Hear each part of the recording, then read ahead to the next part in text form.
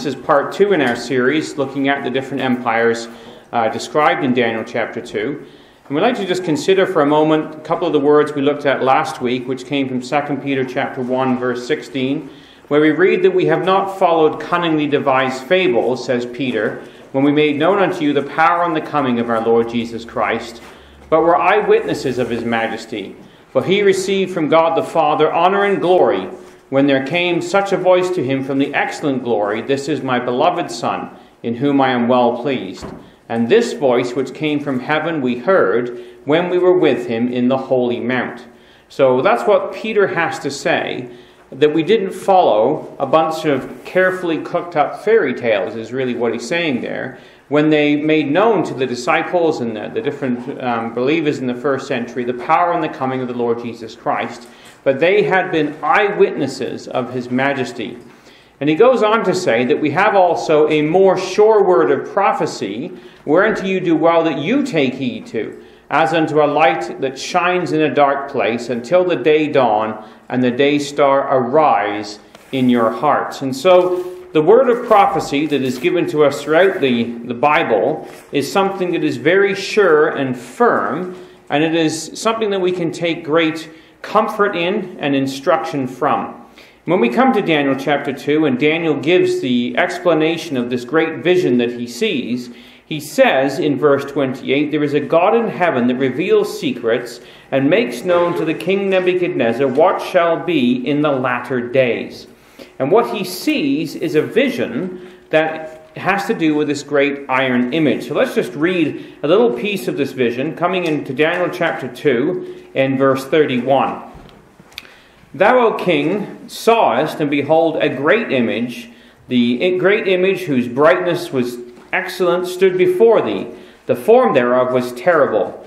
The image's head was of fine gold, his breast and his arms of silver, his belly and his thighs of brass, his legs of iron, his feet part of iron and part of clay. Thou sawest till that a stone was cut without hands, which smote the image on his feet, which were of iron and clay, and brake them to pieces.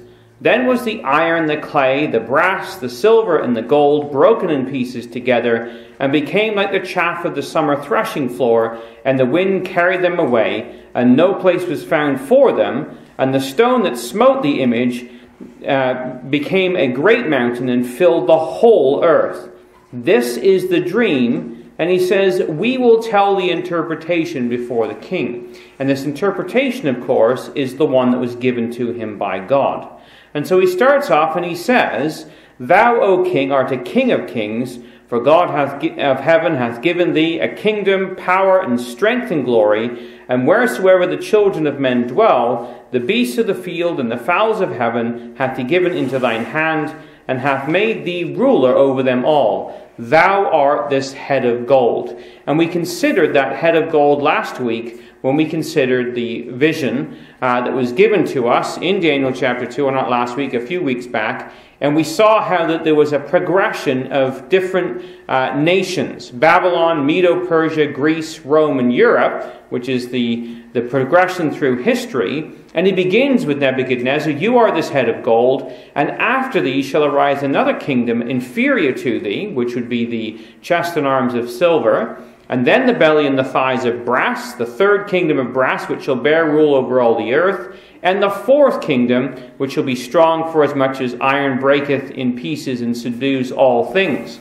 And so this image would exist until along comes the little stone, he says in verse 43, Whereas thou sawest iron mixed with clay, that's the last stage of the feat, they shall mingle themselves with the seed of men, and will not cleave one to another, as iron is not mixed with clay. And in the days of these kings, which is the toe kingdoms, the God of heaven is going to set up a kingdom which shall never be destroyed, and that kingdom shall not be left to other people, but it shall break in pieces and consume all these kingdoms, and it's going to stand forever. So our focus this week then is to look at the Medo-Persian Empire, which is the chest and the arms of silver. And this is described as the kingdom that would arise after Nebuchadnezzar that would be inferior to him. Now, when we look at the kingdom of Babylon, the Bible gives us clear reasons as to why it was going to be destroyed. In Daniel chapter 5, we read, Belshazzar the great, or the king, made a great feast to 1,000 of his lords, and drank wine before the 1,000. And Belshazzar, whilst he tasted the wine, commanded to bring the golden and silver vessels which his father Nebuchadnezzar had taken out of the temple that was in Jerusalem, that the king and his princes, his wives, his concubines, might drink therein. And they brought out the golden vessels that were taken out of the temple of the house of God, which was at Jerusalem. And the king and his princes, his wives, and his concubines drank in them. And they drank wine and praised the gods of gold and silver and brass and of iron and of wood and stone. And of course, we know the story of Daniel chapter 5, that in the same hour that this was all going on, with the vessels taken out of the temple, in the same hour came forth fingers of a man's hand and wrote over against the candlestick or the lampstand upon the plaster of the wall of the king's palace. And the king saw the part of the hand that wrote. So this hand appears and it writes on the plaster against the candlestick or the lampstand. And of course the writing is Mene, Mene, Tekel, Upharsin. And Mene meaning God hath numbered thy kingdom and finished it. Tekel, thou art weighed in the balances and art found wanting. And Perez, thy kingdom is divided and given to the Medes and to the Persians in verses 25 to 28. So this is the situation where we left off in the last class where we looked at Babylon. And this is the last king of Babylon. He's the grandson of Nebuchadnezzar. He's the son of Nabonidus. And he is a man who has not learned the lesson of his grandfather. And so the causes are given as to why this kingdom is going to be destroyed. And they're listed for us as pride, cruelty, and blasphemy. Now, if you just come over to Daniel chapter 4, over a couple of pages, we find in Daniel chapter 4 that Nebuchadnezzar was lifted up in pride. Verse 30, he says, Is not this great Babylon that I have built for the house of the kingdom of the might of my power and for the honor of my majesty?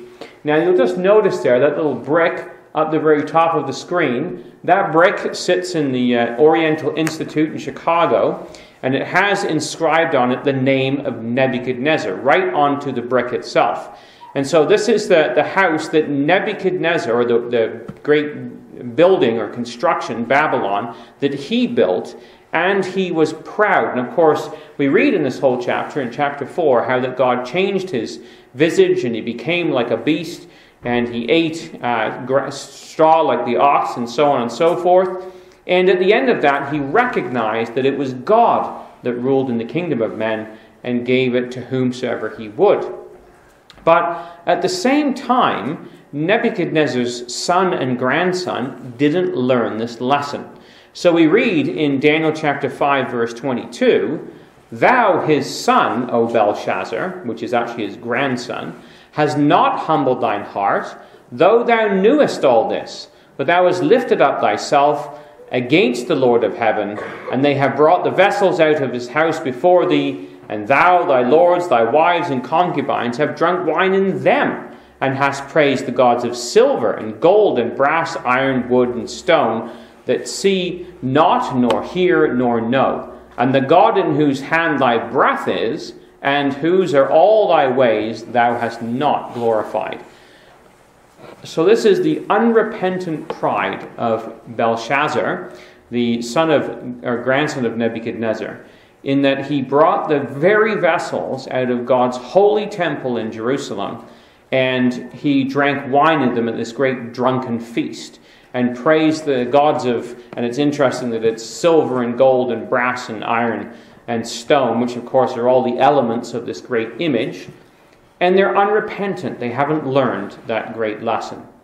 And so when we read about God's anger against Babylon, what we find is it's given to us in a couple of places, one of which is in Isaiah 47 and verse 7.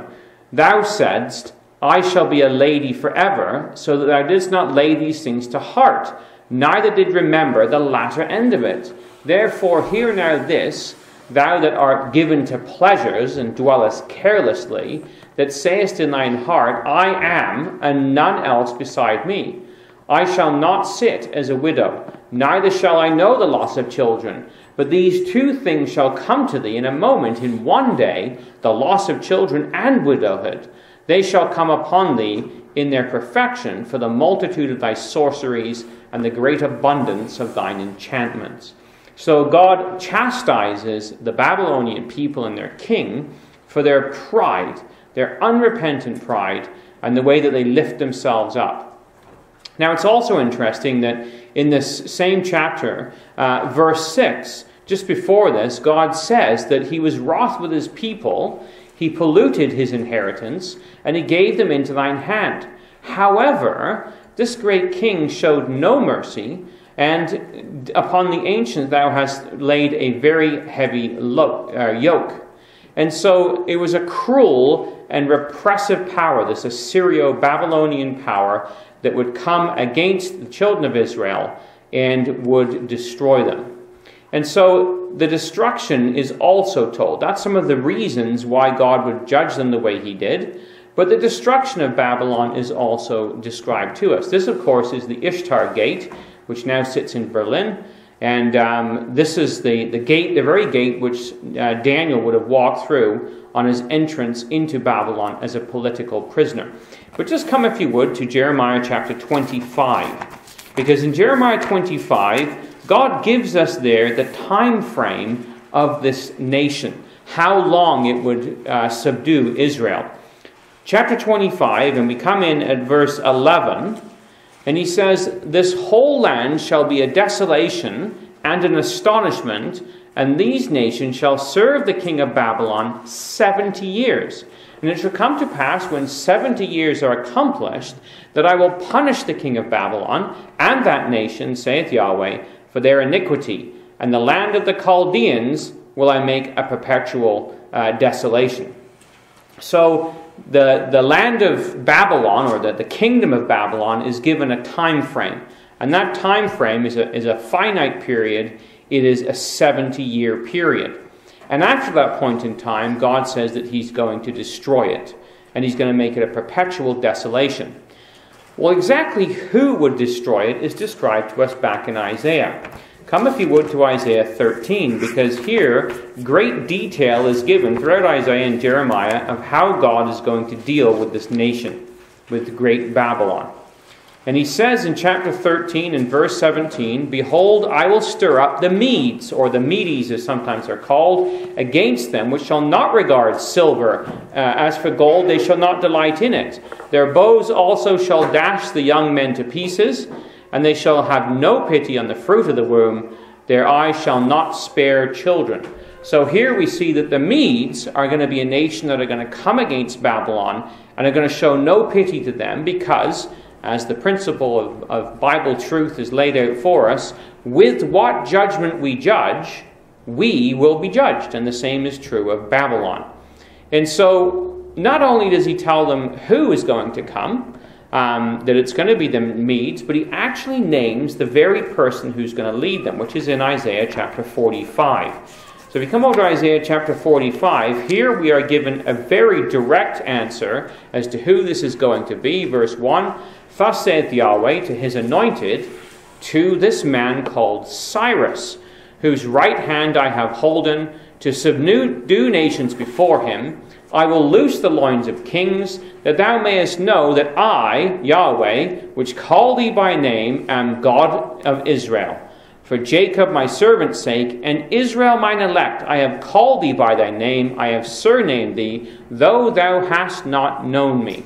Now Isaiah is writing approximately 200 years before Cyrus would come along. And he's identifying him there. And this carving is one in Persepolis, the capital city of ancient Persia.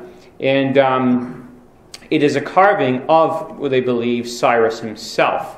And so he's depicted there having multiple wings, which had something to do with the deities of which they worshipped in the day. But not only does he tell them how that Cyrus would be the one, he's from the Medo Persian nation really, but also how it would happen. Jeremiah 51, verse 13, he says, O thou that dwellest upon many waters, abundant in treasures. Thine end is come, the measure of thy covetousness. Therefore, thus saith Yahweh, behold, I will plead thy cause and take vengeance for thee. I will dry up her sea and make her springs dry. A drought is upon her waters, and they shall be dried up, for it is the land of graven images, and they are mad upon their idols. So here God describes how that he's going to dry up the waters on which this great city of Babylon sits. Well, if you're still in Isaiah, he says there, this is actually not 45, it should be... No, it's the next passage I'm looking for. But anyway, we can find this verse later on. But he says this. It could be Jeremiah as well. I'll have to find it for you. But this is what he says of how he would go about doing this. He says, I will loose the loins of kings to open before him the two-leaved gates. The gates shall not be shut. I will go before thee and make the crooked places straight. I will break in pieces the gates of brass and cut in sunder the bars of iron. I will give thee the treasures of darkness, the hidden riches of secret places, that thou mayest know that I, Yahweh, which call thee by name, am the God of Israel. So here is the one who is going to come, and he says that he's going to loose the loins of kings. It is actually, Isaiah 45. I just missed the first part of the verse. So it is this King Cyrus who's going to come, and God says that he's going to open the gates before him, and he's going to break in sunder these gates. So the waters will be dried up, and the gates are going to be opened in front of him, so that he's going to know that it's God is the one who is giving him this great victory.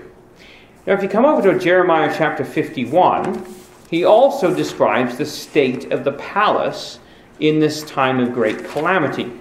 Jeremiah 51 and verse 37 gives you the context. He says, Babylon shall become heaps, a dwelling place for dragons, and so on. But he says in verse 39, in their heat I will make their feasts, and I will make them drunken, that they may rejoice and sleep a perpetual sleep, and shall not wake, saith Yahweh. So here's an interesting passage. It's one of our proof passages for the immortality of the soul not being a biblical doctrine, because here these people are going to sleep a perpetual sleep. So when they die, they go into the ground and they're not going to be raised again. But he's talking about the destruction of Babylon and those that are enjoined into this great feast. He says, I'm going to make them drunk. So they'll be destroyed in their drunkenness. Now, one of the passages we'd like to look at in regards to this is back in Isaiah, and I apologize for kind of doing the dance between Isaiah and Jeremiah, but it's kind of, this is where the scriptures are. So Isaiah chapter 14, verse 12, and this is the description of Lucifer. How art thou fallen from heaven, O Lucifer, son of the morning? And of course, Lucifer simply means the day star. How art thou cut down to the ground, for thou didst weaken the nations. And when you look at this, you say, well, what is this talking about? Now, if you just glance back at verse 4 in chapter 14, he says, take up the proverb, this proverb, against the king of Babylon, and say, how the oppressor ceased, and the golden city ceased. The Lord hath broken the staff of the wicked, and the scepter of the rulers. So this is a proverb against the king of Babylon, and he describes him as Lucifer, like the day star. The brightest star, first thing in the morning, you can see, but once the sun arises, it's obliterated. It's no longer visible. So it's only there for a short period of time. He says, thou shalt say in thy heart, I will ascend to heaven. I will exalt my throne above the stars of God. I will sit also upon the mount of the congregation in the sides of the north. I will ascend above the heights of the clouds. I will be like the Most High.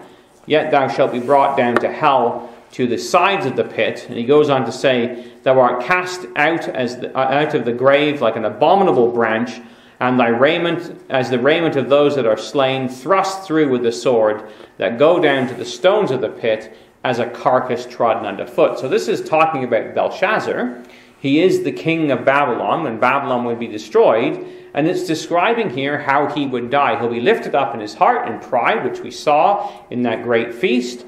And so the prophet says you're going to be thrown out of your grave like an abominable branch. You're not even going to have a proper royal burial, but rather you're going to be thrust through with the sword and cast aside and trodden underfoot. And that's how this great king of Babylon would die. Well, just back one more page, in chapter 13 and verse 19, it tells us of the complete destruction of Babylon. It says, Babylon, the glory of the Chaldees, or kingdom, the beauty of the Chaldees, excellency shall be as when God overthrew Sodom and Gomorrah. It never shall be inhabited, neither shall it be dwelt in from generation to generation, neither shall the Arabian pitch tent there, neither shall the shepherds make their fold there, and so on and so forth. It'll be a house of dragons and of doleful creatures, and so on and so forth. So that's the picture of the complete destruction of Babylon that would take place. And that photograph there is an aerial flyby of what is left of Babylon today, and it is literally a desolation. So just a summary then of those prophecies that are given. It would last, Babylon that is, for 70 years. It would be overthrown by the Medo Persians. A man named Cyrus would lead the attack. The waters of Babylon would be dried up. The gates of the city would be left open. The palace would be in a drunken state. The king would be killed by the sword and tossed into a common grave, trodden underfoot, and it would bring about the eventual total destruction of this place. So let's then look at the conqueror of Babylon, this Cyrus the Persian. And we'd like just to go to Daniel chapter 7, because in Daniel chapter 7, chapter 2 is the metals of the image, but chapter 7 gives us the animation, I guess you could say, of the beast describing the Medes and the Persians. And what Daniel saw, as we looked at last time in chapter 7, verse 16, I came near to one of them that stood by and asked him the truth of all this, and he told me and made me to know the interpretation of the thing. These great beasts, which are four kings that would arise out of the earth. And our focus is going to be on the bear that is described to us there. It's another beast, a second, like a bear, that is raised up itself on one side. It had 3 ribs in the mouth between the teeth of it, and they said unto it, Arise and devour much flesh. So this is the great system that would arise, this next empire. We have the Babylonian Empire to start with, and we're focusing now on one of its provinces, which is the province of the Medes and the Persians.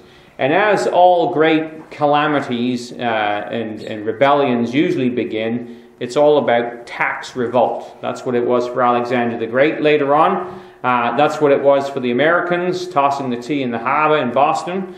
And that's sort of what this is all about. It's a tax revolt. They're under the boot of the Babylonians, that's the Medes and the Persians, and eventually they just get fed up of it, and they don't want to be under their boot anymore. So they launch a rebellion. And it comes out of the Persian Empire, and they're a multicultural people. There are Medes and there are Persians. And in fact, you can see here the round-headed headpiece there, that's a Mede, and the square-headed piece is a Persian soldier. So the Medes and the Persians. And they're made up of 2 peoples that worked very closely together because they had a common enemy. And so here's a couple of the Persians, and here's some of the Medes. And like all great intrigues, it really began with the intermarriage of a family between the Medo Empire and the Persian Empire. So Astyages was the king of the Medes, and that's a relief of him. They believe this is from his tomb in, I'm not going to say exactly where, I can't remember the name of it or pronounce it. It's in Persia. And he had 2 children, a woman named Mandane, and a son named Darius, and sometimes called Cyaxares in history. And Mandane was married off as a political alliance to Cambyses, the king of the Persians. And their son was Cyrus, who would be eventually the king of the Medes and the Persians. So this political marriage is 2 dynasties coming together, 2 empires, united in the man Cyrus. And so the Medes and the Persians, as they're depicted here, 2 very distinct nations, became one, united in revolt against the Babylonians. And so it was that Cyrus set off to Ecbatana. He leaves, it wasn't actually Persepolis, but we're going to call it Persepolis. per se. The capital city hadn't been built yet. And he travels up to a place called Ecbatana. That was the capital city of the Medes. And he picks up his uncle there, Cyaxares or Darius. And his uncle's much older than he is, obviously. He's about 60. And Cyrus is somewhere around the age of 30. And they go off together to fight the army of the Babylonians. Now, the army of the Babylonians is at a place called Gordium. And they trace through the Armenian wilderness, I guess you could call it, and they end up in this place called Gordium, where they fight this massive battle. And massive is to say the least, because each side has approximately 500,000 troops. So when you think about the Gulf War, America and all its allies totaled 500,000 troops in the whole of Saudi Arabia. This is a 5-mile stretch where this this army is set in array. They are drastically outnumbered.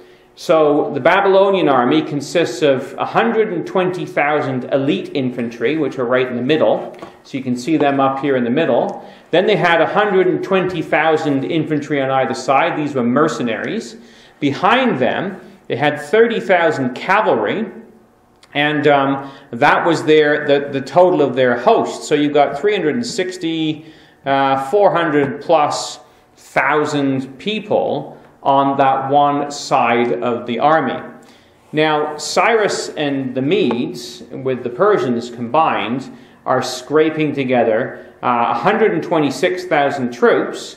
They have about 40,000 archers and pikes. There are 2,000 of the elite infantry. Now, Cyrus has another strategy. He puts all his best soldiers at the back, and their job is that if anybody gets afraid and wants to run away, they have to murder their own men or kill their own men to stop them from running away. So if you were sort of intent on chickening out from this battle, you feared usually your own elite soldiers more than you did the enemy itself. So he put the elite soldiers at the back.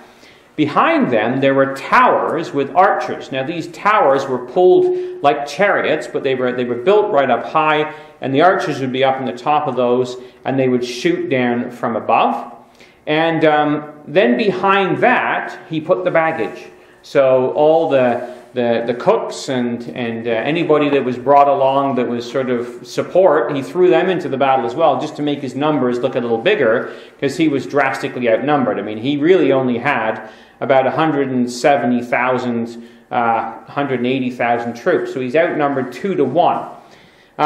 He had some cavalry on either side, about 13,000. And had about 100 war chariots on either flank as well, and 100 war chariots in the front. And then he had camels. He had about 300 camels that he just kind of threw in there. They had carried the baggage, and they used to mount Egyptians, usually would go on the camels. One would face one direction, one would face the other, and they would shoot arrows from both sides. But he was just throwing everything into this mix, because you can see he's drastically outnumbered. In fact, very easily for them to pull a pincer movement on him where he would be outflanked. So the battle was set in array, and what happened was it was a near disaster at first, because exactly what we described, both sides, the cavalry and the infantry, start to encircle Cyrus's army. So on this side here, they break right the way through, and his chariots come out to defend, but there's way more chariots over here. And Cyrus's war chariots come through here, and they try to basically break through the lines. But the elite troops of the the Babylonians manage to break through his lines, but only get as far as the baggage. And so, for all intents and purposes, things look like they're going pretty bad. However, the secret weapon to all this, and this is how God works, is the camels. The 300 or 200 camels, can't remember exactly how many there was. There's about 200 or 300. They went out first against the cavalry. Well, Cyrus's army had been marching with these camels for some time. And it is a well-known fact that horses cannot stand the smell of camels. And so when these camels, which are rather funny-looking things anyway, that make some rather revolting noises, as they come charging out at the chariots, the chariot horses, the cavalry all here, turn around and absolutely in panic, the horses that is, turn back and overrun their own soldiers, because these camels that have come against them have terrified them, and they stampede back over their own soldiers, and they flatten all these guys here, so that Cyrus is able to make a pincer movement and bring his guys around and cover them at the back. And so what ends up happening is the Medo-Persian left flank completely and absolutely fails, and I guess that's the right flank. The right flank completely fails, and he's able to bring his soldiers around, and they kind of wheel around, and now they create their own pincer movement, and basically they defeat this massive army of the Babylonians. But of course, it was in God's plan, and it was by the use of these camels, unbeknownst to them, that God was able to hand them this victory.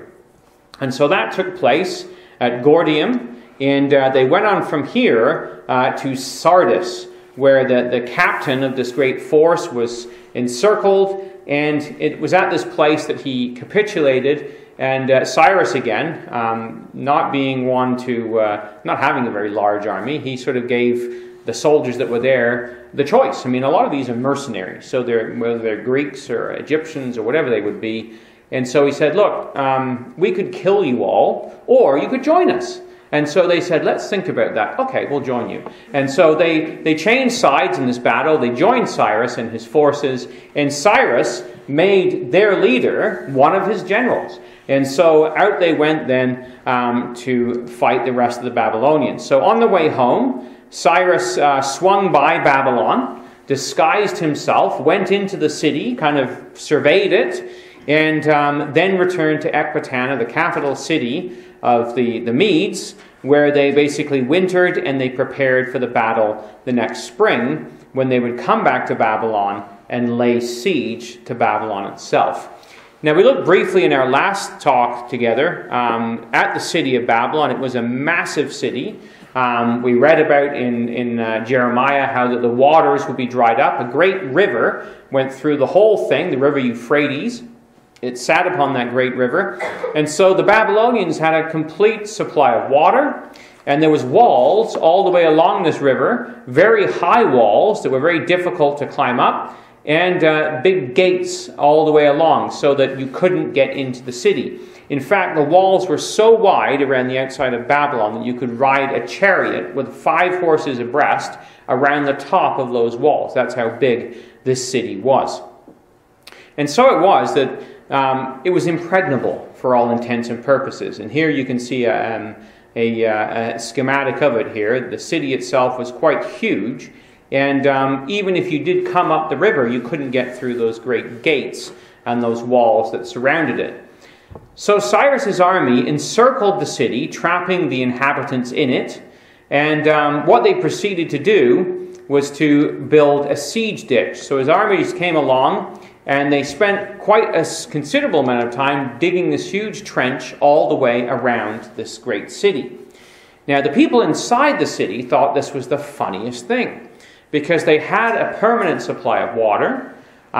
They had grain supplies for some 20 years, it's estimated.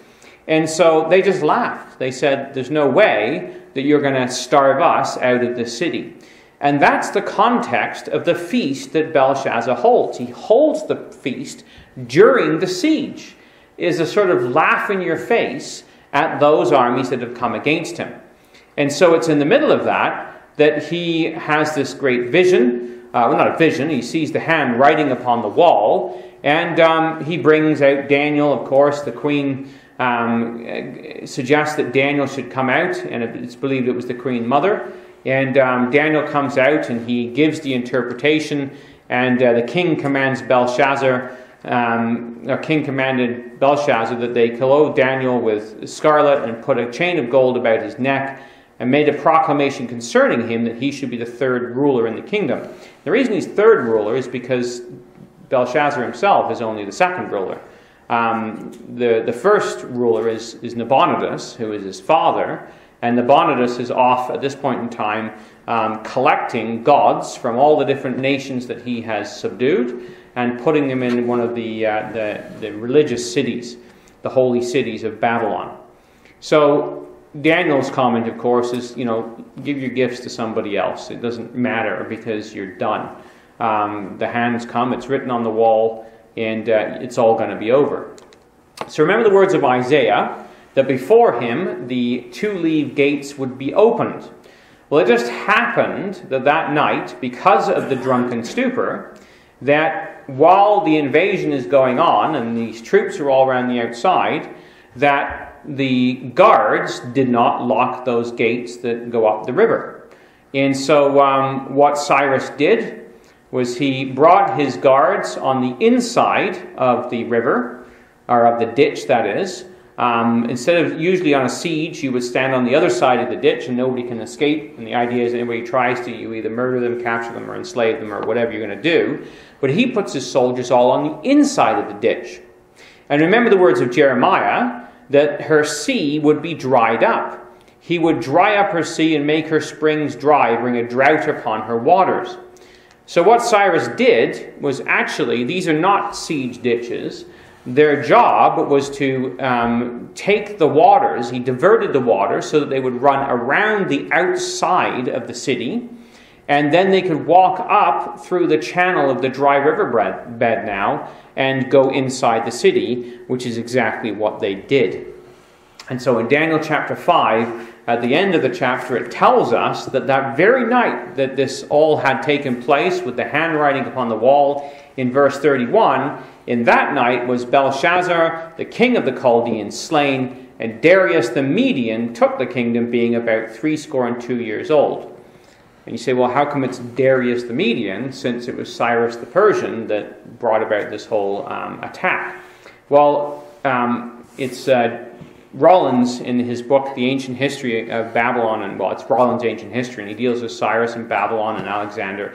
He tells us, he was the one who gave us that family tree, that Darius was Cyrus's uncle. Cyrus is a young man, he's very ambitious, and he's off conquering, and Nabonidus is still out on the lam. He still has to be taken care of. So he installs Darius, his uncle, who's 62 years old, in Babylon to rule from there. And he says, you rule Babylon, I'm off to take care of the rest of the empire. And so it is that Darius comes and becomes the king over the Babylonians for a period of time. So just over time, though, that river that had been diverted around the outside the city ate away at the foundations, and the city pretty much collapsed. It became a swamp for a period of time. And today it is literally a ruin, and there is nothing much left of it. In fact, I meant to find the slide. I've got it of Iraq, where Saddam Hussein was rebuilding this, trying to build an amusement park there and make it a tourist destination, and had some great big statues of himself dressed up like Nebuchadnezzar. Of course, that all went south with the Great Gulf War. So Medo-Persia itself then becomes the great empire now that would rule over the whole world. And it's centered out of two capitals, really. Persepolis, which was the city of Cyrus, that he had commissioned and built. And the other one you're familiar with is Susa, or Shushan, the palace city of the Medes and the Persians. So one's kind of the summer city and one is the winter city. And here is what it looks like. This is what the empire would be by the time it was done. Right the way up into what is Turkey today and into the Balkans there, all the way down into Egypt and down very far south into what would be the borders of Ethiopia, and all the way across Persia, as it's known to us today, Iran, or Iraq right here, Iran right here, all the way down, right bordering up to the Hindu Valley, which is India, and up into the north into Afghanistan and taken in Armenia. So it was a pretty massive territory, all said and done. And so this was the beast that would arise. It was that third beast, like a bear. Where is it? There it is.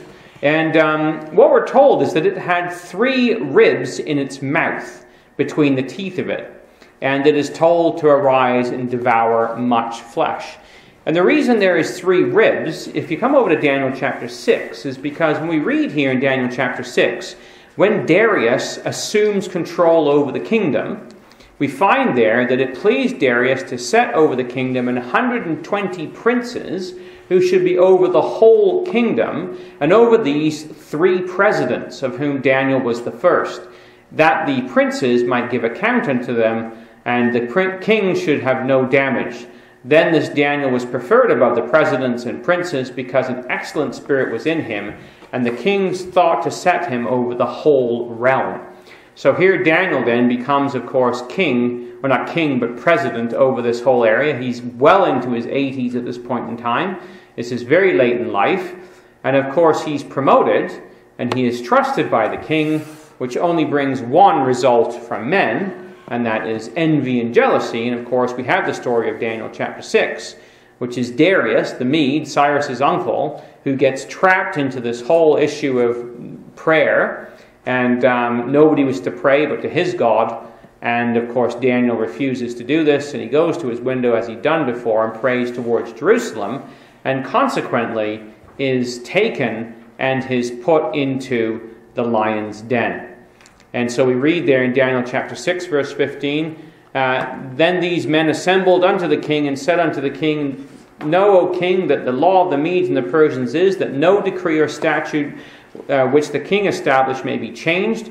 Then the king commanded, they brought Daniel, cast him into the den of lions.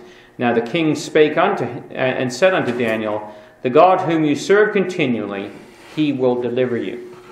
And so, brothers and sisters, if we think we hit our 80s and our trials are over, guess again. Because this is when Daniel goes into the pit with the lions. He's something like 87 to 90 years old at this point in time. So he's in there, and of course we know the story, how that God closes the mouths of the lions and Daniel is preserved. And in fact it's interesting because in Shushan the palace, or Susa, there is what is called today even the tomb of Daniel. Because this empire was a very sophisticated empire that lasted many, many years. It was followed by the Greek Empire, and they built this tomb of Daniel, where it's believed that Daniel's remains are entombed somewhere in there. Just interesting, though, that there's a testimony to this great man all these years later, that it is still recognized, no different than the tomb of the patriarchs in Hebron, that we have this monument to the truth and the things that took place, and to the prophecies that were there.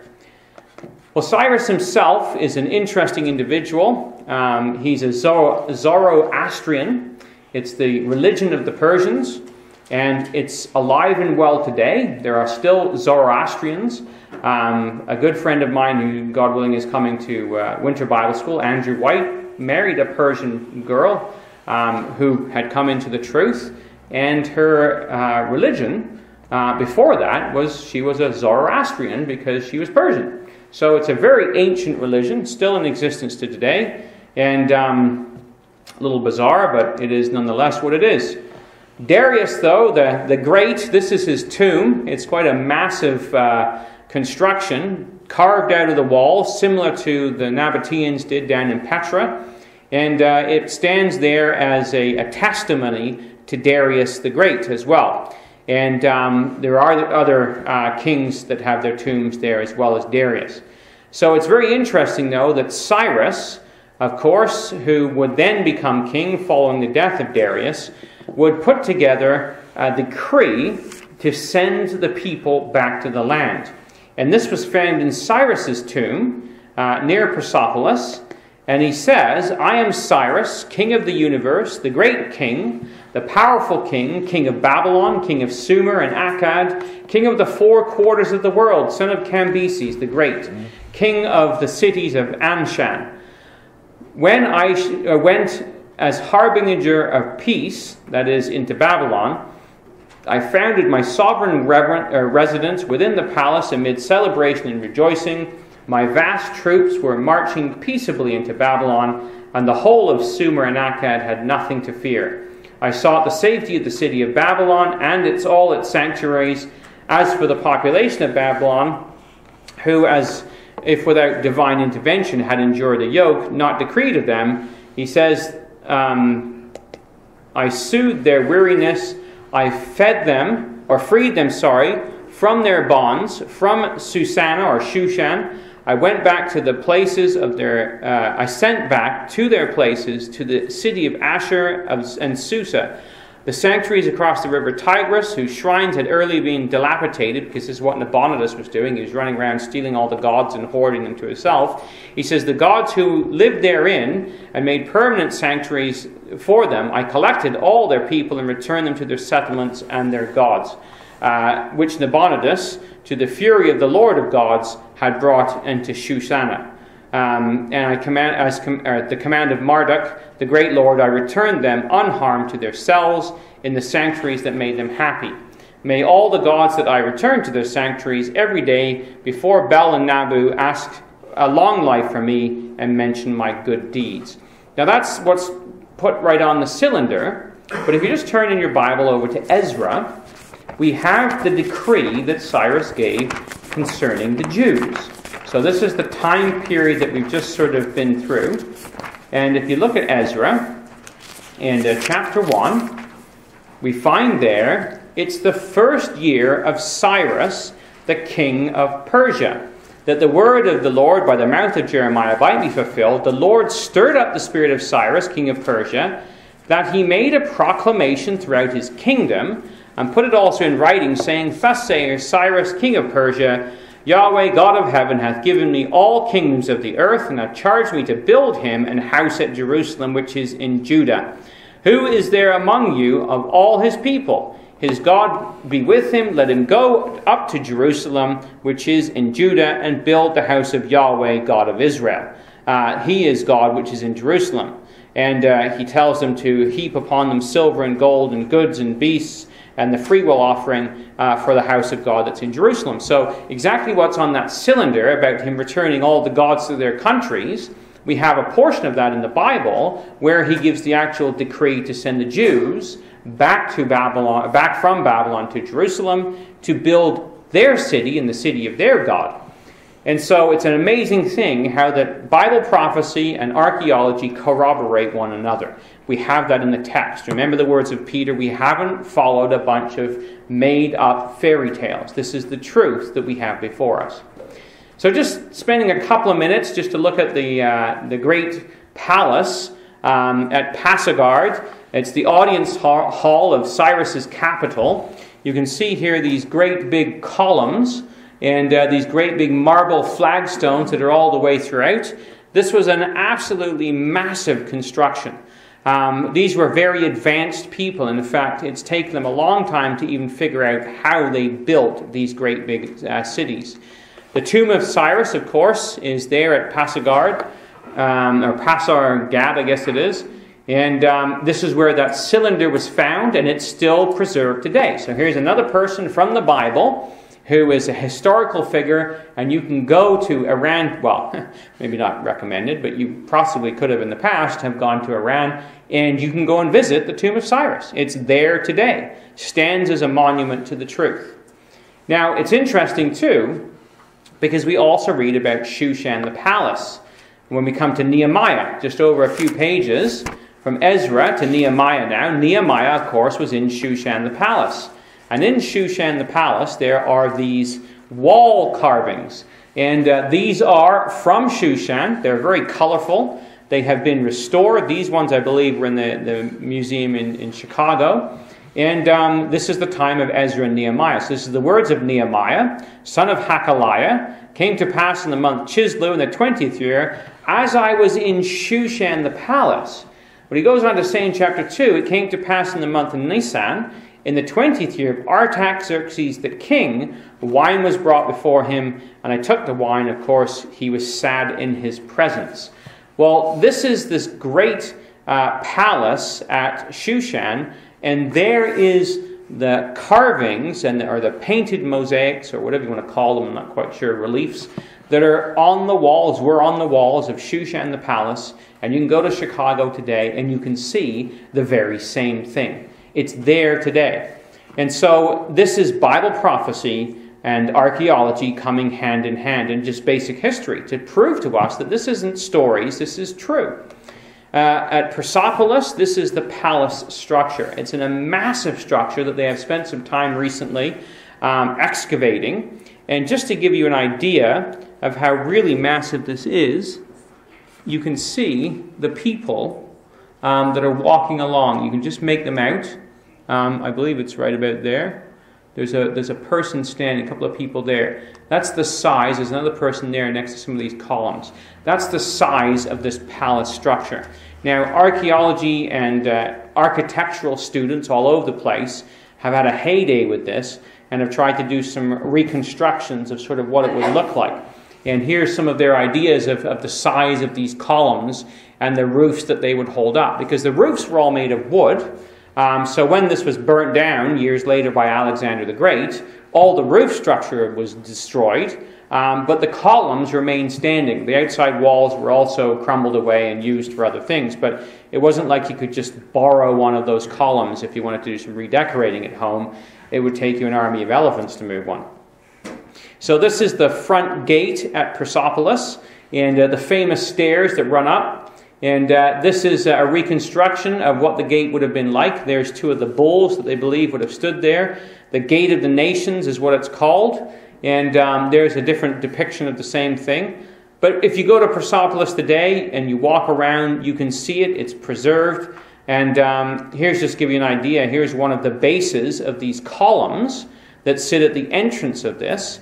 And that column itself is about 4 or 5 feet tall. Here is a soldier standing beside it, just to give you an idea of the size of the base. Well, into that went the massive column itself. So these were absolutely colossal structures. The royal harem, remember of course that Esther was taken to the royal harem. This was at Shushan, the palace, in the days of Ahasuerus, who reigned from India to Ethiopia, over 127 provinces.